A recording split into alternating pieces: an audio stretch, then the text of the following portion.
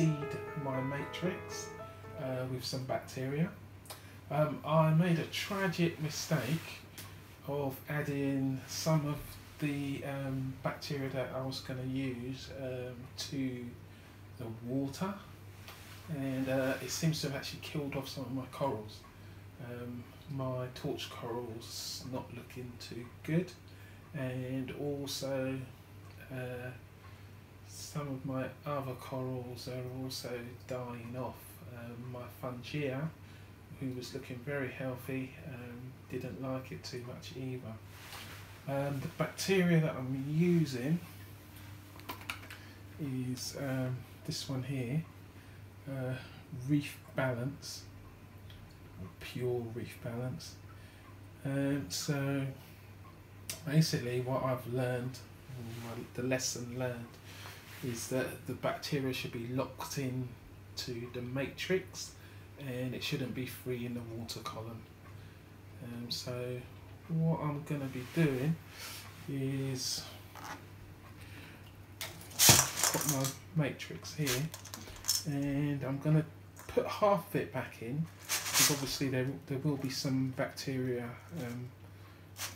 within the matrix, but the rest of it I'm going to put in a container, and using the pure reef balls, I'm going to be adding those to a solution and just leave it to soak for a couple of weeks for the bacteria to dissolve into the water that the matrix is going to be in, and to colonize the matrix. And then I'm going to be adding that back to my filter.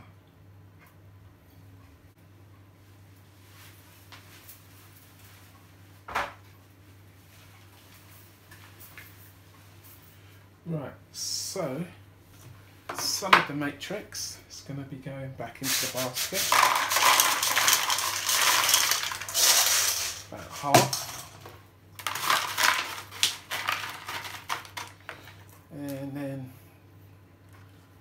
the rest is going to have these, I think I only need two, just a couple of balls in there, and a couple of balls there, and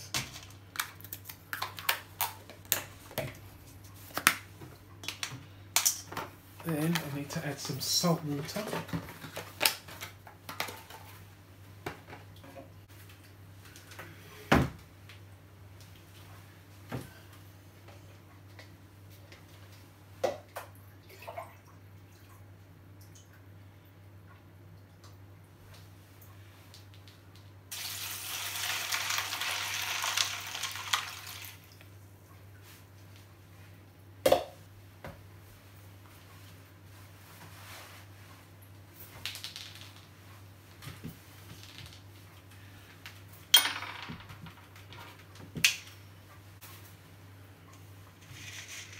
Right, so you should be able to see there's two balls in there, and then I'm just going to leave that to soak. See how that goes.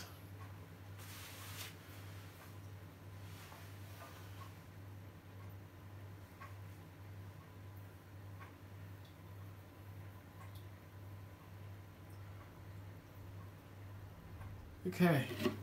This is going to make a perfectly suitable container to put the matrix into, to leave it to soak. The balls have already started dissolving, which is good. So I just need a container to try and pour it in.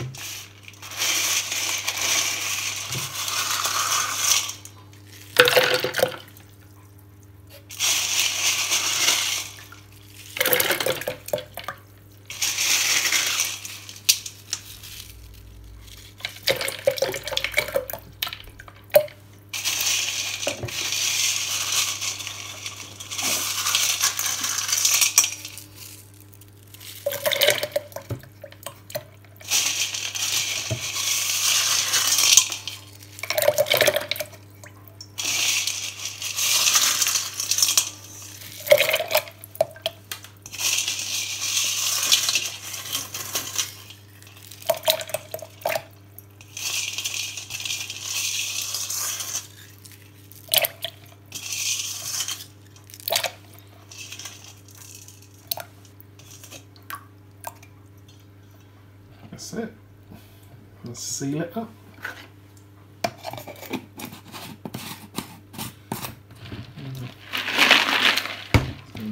Let's just leave it for a couple of weeks. As to my filter, yeah, it's still working, which is pretty amazing considering. No leaks.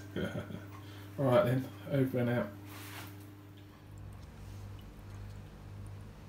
Right, so I've been able to keep my skimmer off my tank because of my continuous water changes that take place every hour. I'm currently dosing in, I think, about 190 mils every hour, and the removal is now continuous on a drip. So water's been continuously removed from the tank. I've also designed a floating aquascape. Unfortunately, I wasn't sure whether it was going to work or not, so I didn't actually film how I did it, but I am very pleased with it, and it looks quite unusual. I have had a few die-offs due to some issues that I had. I've actually lost my torch coral now, but all the other corals seem to be recovering pretty well. I'm not sure yet what kind of other corals I'm going to put on my floating aquascape, but I'm thinking of maybe some GSP or some other small covering corals. Right, onto my sun coral. My sun coral's doing well. I've got a few small polyps popping up, but it is a very high maintenance coral and does need looking after.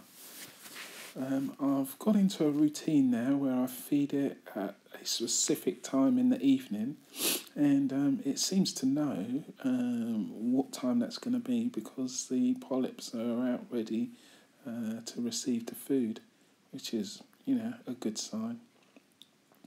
I'm looking now to see what other kind of corals that I can get in this genre, because I do really like the colours that they bring to the tank.